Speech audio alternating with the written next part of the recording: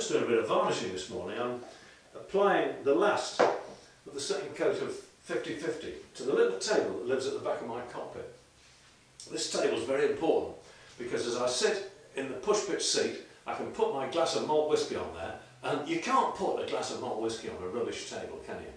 I think varnishing is important. We don't have much of it on modern yachts, and what we have we should keep up to a high standard. This is my main cockpit table, looking very smart. And just for a laugh, I brought this old block in to show you. This was the main sheet block on my old pilot cutter. Look at that, it's the size of my head nearly. Enormous. There were 52 of those on that boat, and we brought them all home every winter. We stripped them, we cleaned them, we greased them, and we re-varnished them, and then they all went back and we had to hang them all up again.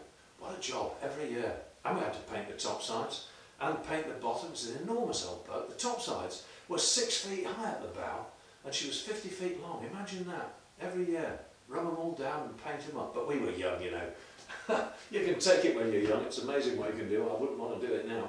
I'm pleased now that I've got a fiberglass boat with a relatively modest job list that I can cope with, and a nice little bit of varnishing to remind me who I am.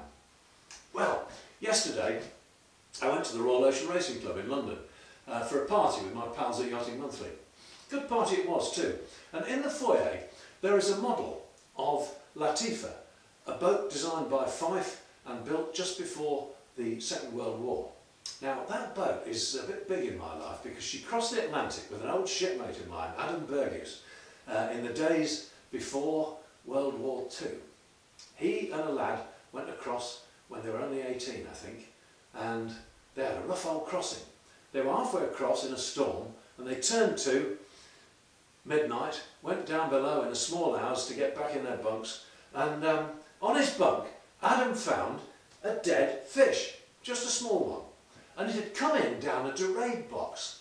Now Latifa was famous for her Dorade boxes. These are sort of camel ventilators with a very clever box underneath, so that if a wave breaks over the boat, it makes sure the water can't get in and drown the characters in the bunks. Well, this one hadn't done such a good job, amazingly, because they are very efficient, and Rod Stevens, who designed them, is a great man.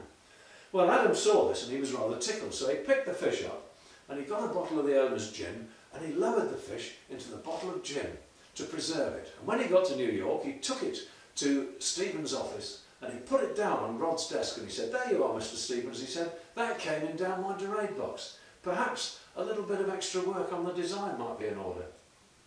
So there you are.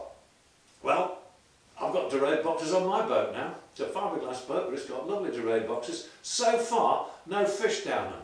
But, well, so long as I keep my nose clean and stay out of the bad weather, turn downwind when it's really windy, or just heave to and hope nothing breaks over the deck, with a bit of luck, I never will. See you next week.